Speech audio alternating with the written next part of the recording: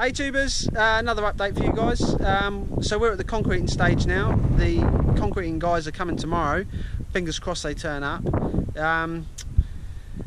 We've got all our footings in, trench mesh in, slab mesh and plastic. Damp course. That's what you can see at the moment. So the trenches were the easy bit to dig. We thought they were going to be the hardest, but the hardest bit was actually doing the steel work. That is a tough job. It really took a lot of time. It took like twice as long as what we thought it was going to. Yeah. But we've done it, and the concrete guys are happy with it, so they're happy to go ahead with the pour tomorrow. So here it is.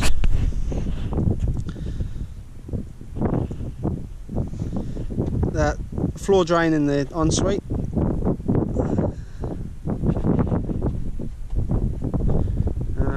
A couple of rooms. That's the floor waste in the second bathroom. Not really much to show you guys, really. Planter formwork's all in. We really took our time with the planter formwork because that's what's going to be seen as soon as you walk in the house. So hopefully we've hit the nail on the head with that formwork. We actually used tin in the end just to get some really nice finishes.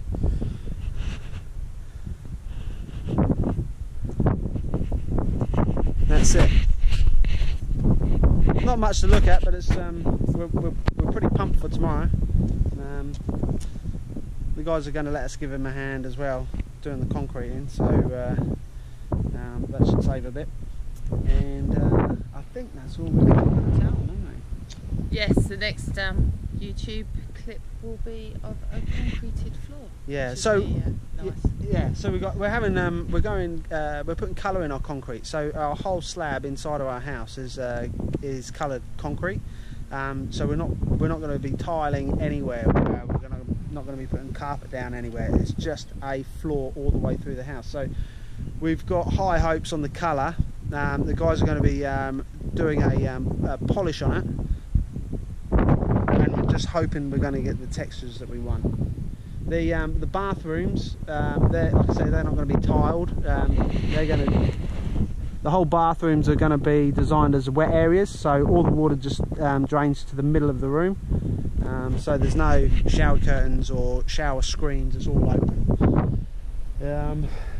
So the concrete guys have got to get that bit right, which we got faith in them.